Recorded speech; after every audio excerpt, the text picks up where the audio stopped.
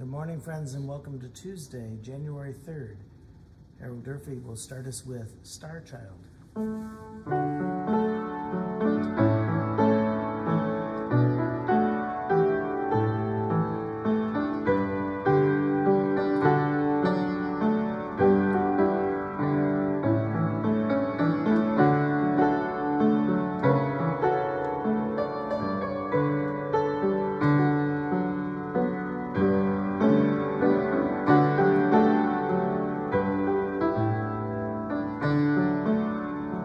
Star child, earth child, go between of God, of child, Christ child, heaven's lightning rod.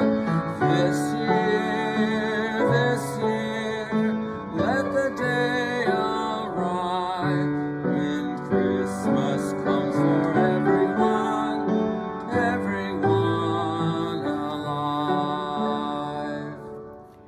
Today's devotion is found in the Upper Room Discipline, written by Douglas Powell, Jr. And our scripture reading is Isaiah 42, 8-9.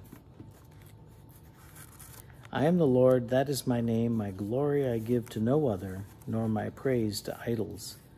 See, the former things have come to pass, and new things I now declare. Before they spring forth, I tell you of them. The word of God for the people of God. Thanks be to God. We've all heard the phrase, talk the talk and walk the walk. What we say cannot stand alone, but we must back it up with what we do. The author loves these verses in Isaiah because God is saying, look, I talk the talk and I also walk the walk. All you need for proof of my faithfulness in the future is to look at my faithfulness in the past. What do people see when they look at the former actions of our denominations or congregations or those representing Christianity?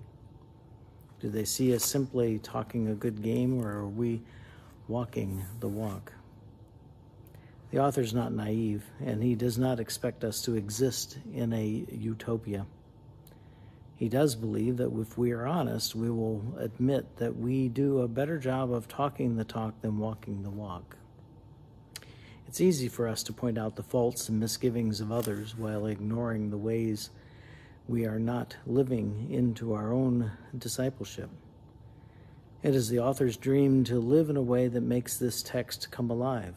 He prays that when he talks, others will be willing to listen because they know the former things that he has done. This does not mean that he'll get it right every time, but he will strive for that and hope to succeed enough times to establish a body of work. Michael Jordan did not hit every last-second shot he took as a pro, but his body of work for winning every NBA final he played in speaks for itself. What would others see if our body of work truly backed up what we said in terms of mercy, justice, and love? The author thinks that they would see heaven here on earth. Let us pray. All-seeing God, may our words and our actions help others to see you. May we talk the talk and walk the walk as Christians. Amen. Our closing hymn is Fairest Lord Jesus, verse 4.